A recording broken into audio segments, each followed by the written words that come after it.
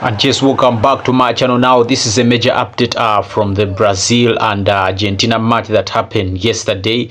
Of course, Brazil was beaten by Argentina 1-0 thanks to Nicolas Otamendi.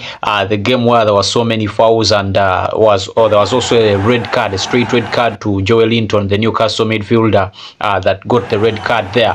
But the major talking point was the crowd and the scuffle between the crowd and the police, where the police was seen trying to beat up Argentina supporters. Of course, Brazilian police was seen throwing sticks and all that to the Argentina fans. And of course, Messi and his teammates were not happy about anything that was going on the pitch. Tell me what you guys think about this. Of course, it is now a talking point. Everyone is talking about it. I saw Lisandro Martinez tweeting about this, and it is abysmal. But tell me what you guys think. If you're new to the channel, please drop a like, drop a comment, and don't forget to subscribe. I love you guys.